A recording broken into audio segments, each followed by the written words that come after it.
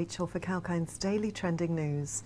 Lord Jacob Rothschild, a prominent financier and member of the renowned Rothschild banking family, has passed away at the age of 87.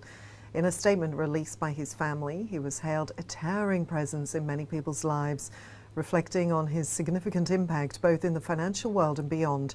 Lord Rothschild's career began at N.M. Rothschild & Sons, the family bank, before he ventured into establishing his own wealth management fund. Known not just for his financial expertise but also for his philanthropic endeavours, Lord Rothschild's legacy extends far beyond the realm of finance.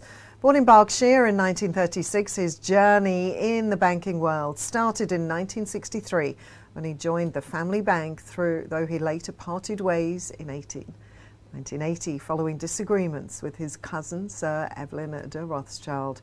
Undeterred, he went on to establish his own financial empire in the City of London, founding the investment trust RAT Capital, a venture he chaired until 2019. With an estimated family fortune of around £825 million, according to last year's Sunday Times Rich List.